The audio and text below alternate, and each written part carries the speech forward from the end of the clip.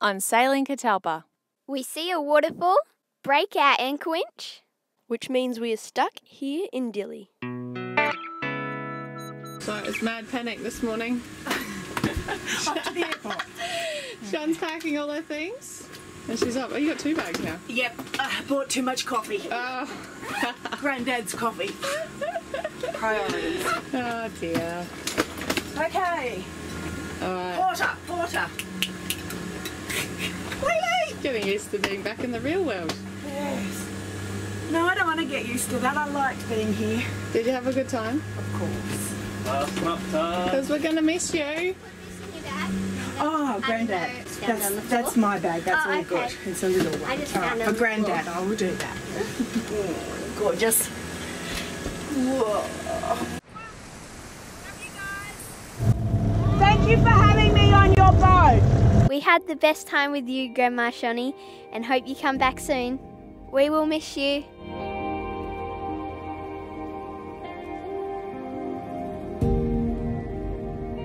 Love you.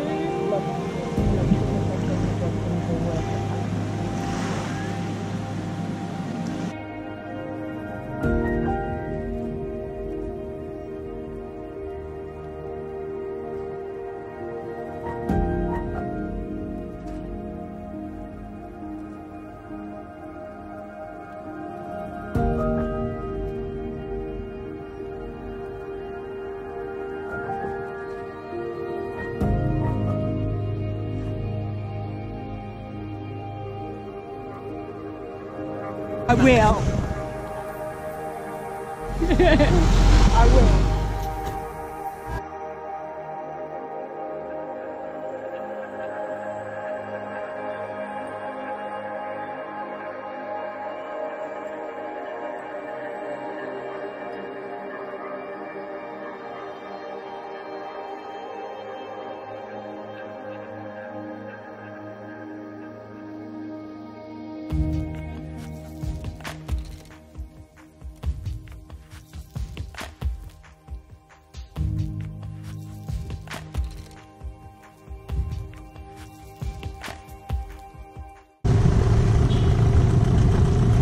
When we're coming in here, we got to watch out for a big wreck, so we go super slow, and the water's clear today, so I'll be able to show you guys. Oh, right in front of us, honey. No, stop. Yes. Oh, cello today. Little fishes on it. Coral on it. She's an old wreck. Probably crocodile lives in there. On the right too. Oh, you went straight through the middle. So some days we come in and it's not that clear, and you can't tell where it is, but we've got marks now where it is. It's in front of those tenders, so we should be able to remember that. Hopefully we're not here too much longer. So this morning we said bye to Shonny, and she's heading back to Australia today. We've got massive issues with our anchor winch. It's actually non-existent at the moment. Lee's taking it off because it's shit. So we don't know what's going to happen, but we had a really... this guy... I think because I've pulled the anchor all these times, I think it's your turn, sweetie. Yeah, I'll just pull it up. Well, I don't understand what your problem is. Why can't we just pull it up? So there's this awesome viewer of ours, Doug. Hi, Doug. He sent me his story, or just sent me some photos. He actually grew up on a ferro boat and travelled around with his family as a kid, and so we've chatted a bit on Facebook and stuff, but really nice, down-to-earth Aussie guy. And with all our anchor winch problems, he actually did his apprenticeship at Mer Winches in Tassie. Yeah, in Tassie. In Tassie, and this is his forte, and he knew we were having anchor winch problems. Windless, what do you call it? A windless. We had windless problems. So he sent a message. He goes, oh, you know, I really want to help you guys out. So we actually rang and talked to him last night, so that was really cool, and he's trying to help us out, so we don't know what's going to happen. We kind of don't want to sit here much longer. We don't know what the future holds. We've literally run out of money, so there's a really high chance and look for work in Australia. We don't want to, obviously, but reality is that's the way it's heading. I don't know, we just feel a bit flat today, so what's happening on Catalpa? We have shit days.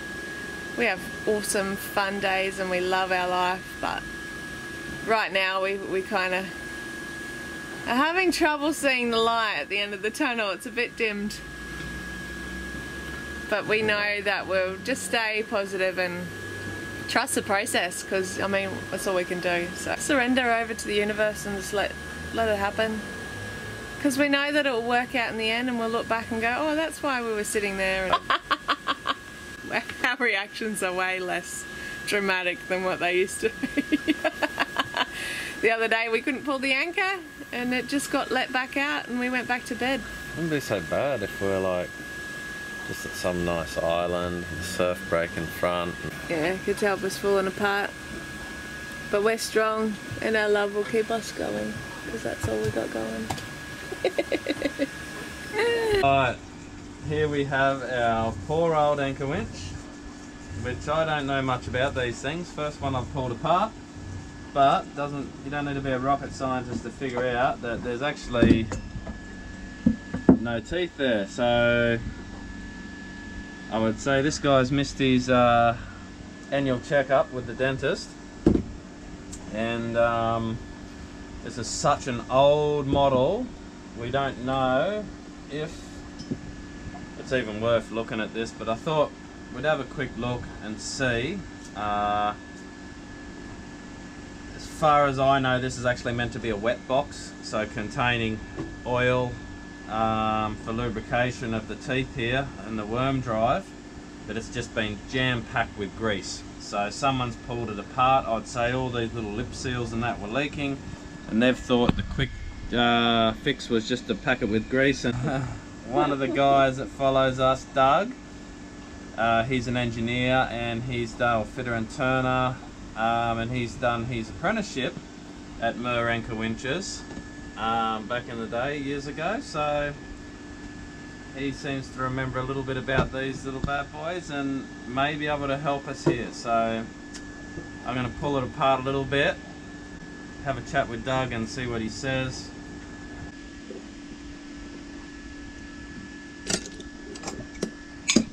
There we have it, first part off, the bearing.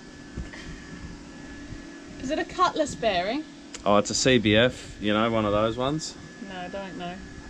Yeah, either do I, but hey. Yep. Yep. Yeah.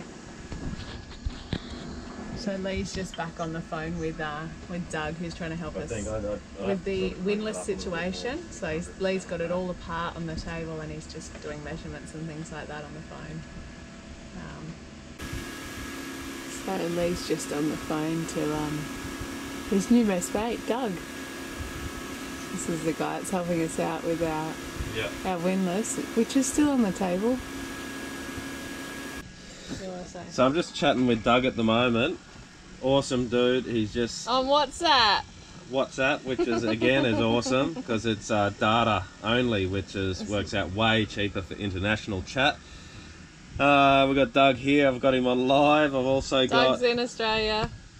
Yep, and he's at Geraldton, WA, and he's an engineer slash does a lot of stuff with big equipment, and yeah, very mechanical dude. And he's actually sorted us out with a new windlass. Long story short, we'll get to that in a minute, but what I'm working on at the moment is the Gypsy he's sourced for us. So I've sent him through a plan, a drawing of our one. So look at this. This is Lee's. It's got a bit of wine on there. It's got a bit of water damage, but yeah. Lee drew this up. This is Lee's drawing. He doesn't do this professionally, but this is the professional one. So anyway, I'm just taking a few little measurements across from one to the other. and I think this is going to work. If there is any slight modifications that need doing, this guy Doug actually happened to do his apprenticeship at Muir Anchor Winches in Tasmania, so he knows all about these things and he's just all over it. So I'm hoping within a few more days we should be looking like being able to pull the anchor, weigh the anchor and get out of here. Woo! Yes! We're ready. Yeah, so it's all looking good. Keep you up to date here. Let's do this. Here, but bear with me. Our good friend Doug, that's helping us with this winch process, has said that the inside of this should all be lubricated. Regular maintenance, which is involved with pumping grease into here. It was dry and I could barely pull out this little top hat section, so it was very stiff there due to no lubrication. Now I've dug out around here, I'll clean that up after, but underneath all the silicone and paint was a hole with the remains of a grease nipple that hasn't been used in a long time, I'd say. There's two lip seals here, one inside and one outside, which helps maintain the grease and stop the water getting in. So I'm going to try here with a little tool here they call an easy out. Left hand thread, so it should actually bite and pull what remains of the old grease nipple out, if all goes well.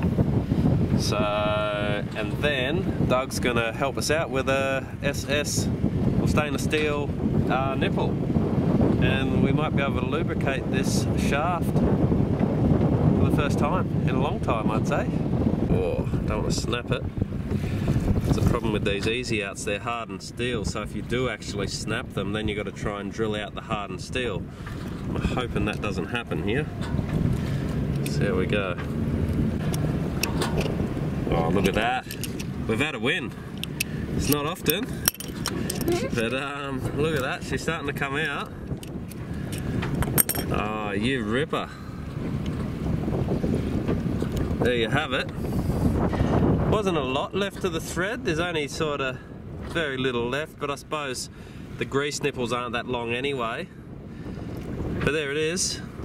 I won't need to maybe run a tap in there just to clean it out, but that's it, easy out. Can't stop the generator, so you're just going to have to bear with it. We've got washing going on downstairs. But got the shaft out of the windlass here, and I've got to remove these keyways, but they're so rusted in and they should be stainless steel. So Doug's going to replace these with stainless, but that's half the problem, I got to get them out. So there it is. I had to actually just grind that one off, as I thought I was just going to chuck this in the bin, this whole thing. But still got to get that out, the keyway, and get this one out too, and awaiting some new keyways and clean this shaft up. I've actually had a bit of a win here. I was able to get this one out. It was under a little bit more protected. It wasn't as rusty as this fella, but these, I think they're called wood rough keys, and they actually should be stainless, and they're just steel. But I've had a win, one's out, and I think this one's going to be a bit more challenging. I'm going to have to just drill away and sort of play with this one.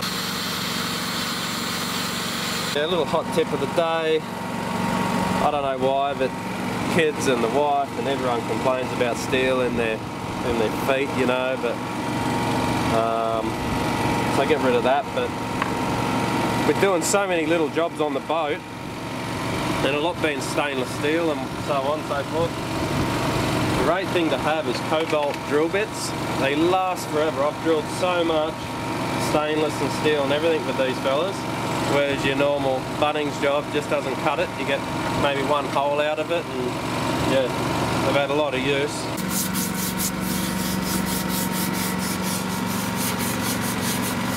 Clean up all these little bushes and give this shaft and thread and a whole lot just a little clean up. So when we get our new drive unit back, it should slide in easy. Have a couple of new keyways ready to go. this adapter plate's going to be one of the ones that I've got a feeling I have to use. I'm just cleaning up the face here. I'll give it all a tidy up. It was pretty sad looking. I just removed the lip seals, which again were really sad looking. I'll keep them just in case, but the other one should come with some new lip seals and I should be able to press them in. So yeah, just removing all the goo and gaskets and just making it all neat and tidy, and tidy it up, give it a little spray, and then that adapter plate will go on and that'll sit on top of our new gearbox. So yeah, should be in action. So Lee's getting a haircut in the nude. Come on. But what do you think? No, you're not halfway, you're done. You reckon? I reckon he looks pretty tough like this. You like it? I reckon you're done. It's beautiful. So it's about day 25, 26 in Timor-Leste. We were planning on being here for about a week, but we're coming up to nearly being here for a month. It's expensive. We've got a broken anchor winch. We can't go anywhere. It's overcast and crappy weather outside. And we're all going a little bit crazy. We have literally lost the plot today. This winch cannot come quick enough. Please, please let everything universe just flow from today on. It's just, we're gone crazy. Anything but wait for an anchor winch, so it's time to get ready for Roddy. Whew. Competition here. Not a real competitive family. 1, 2, 3. Dad starts off strong. Look at those big arms. You would think he would bust out heaps. But Mum put him off. 18. You're shaking a little bit. I put me off. Oh, baby! 18. 18. Here we go. Bella's up. 1, 2. Bella's up. One thing you might not know about Bella is she's pretty competitive and manages to beat the old guy. 22. Good job. Here goes Mum, and don't be fooled by this smiling mummy. She is pretty strong and ends up being the one to beat.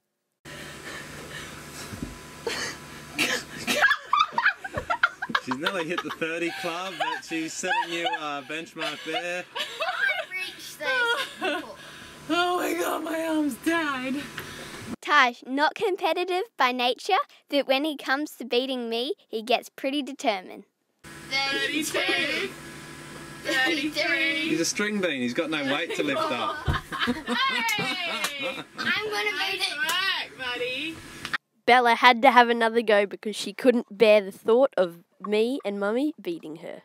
4 to go to beat Taj. 31. 32. Head up. So close. At least I beat Mummy. Good job. She beat me. I think I those just arms wanted to have gone get up you better. involved. Just get your fingernail, open it up. They blow up. I love those arms. So, the old guy's up. Alright, He's got the biggest arms out of all of us. Let's see what he can do. some say they're blown up, let's find out. I need some beats on though. Hey there. Yeah, here we go. You got this, baby. And off he went, pumping them out like a machine.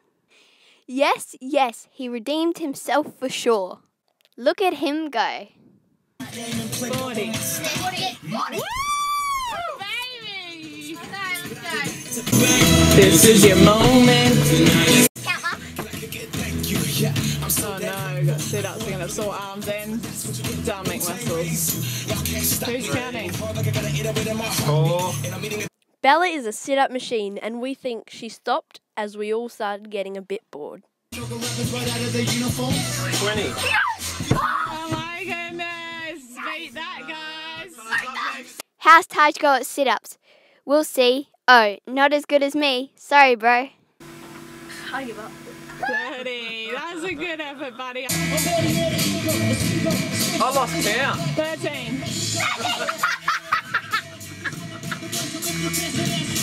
What are we doing? I just did 120 push-ups. No, 120 sit-ups. What are you doing? Just getting the timer ready. Just a little bit of stamina here. See how we all roll with the plank situation. All right, here we go. Okay. Nearly at the top mile. Okay.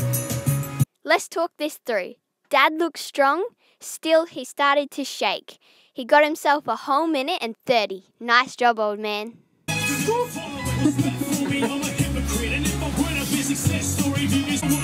I don't know how Bella's core is going to go after 120 sit-ups, but... I don't really care if I get 30 seconds. I did 120 sit-ups. He's not shaking. He's beating him. Taj has set a new record. You've got this. Taj, mate, where'd this come from? You have the stamina of something with a lot of stamina. Go, Taj. Oh my gosh. Oh, I got no feeling in my arms. 4 minutes? What the hell was that? I'm just going to stretch my arms out.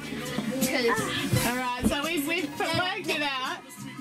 Lee's obviously got the strongest arms. But can't support the weight. Taj has got some stamina going on. And Bella is the queen of abdominal strength. I got 120. I don't know what I've done at yet, so. I got 4 minutes. No, Mummy's pretty Mummy's good the at this. contortionist. She's just flexible. Okay, Bella's up. Bella is up, and after her sit-up effort, we all wondered, does she have enough strength left in her? Keep going, Bella. Right.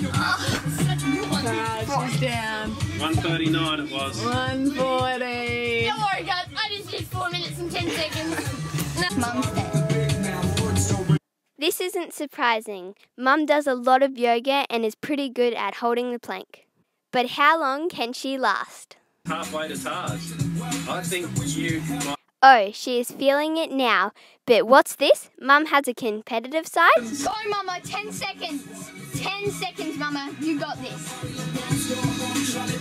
You got this. It's just 12 seconds, Mama. 12 seconds. You can do this.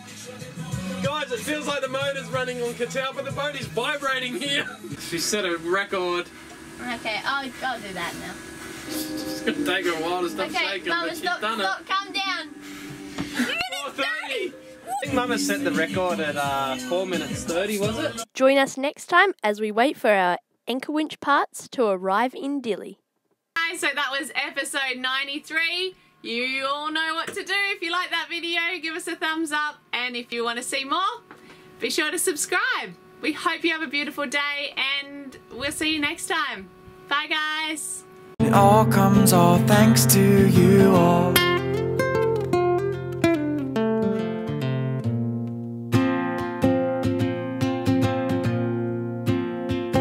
All thanks to y'all.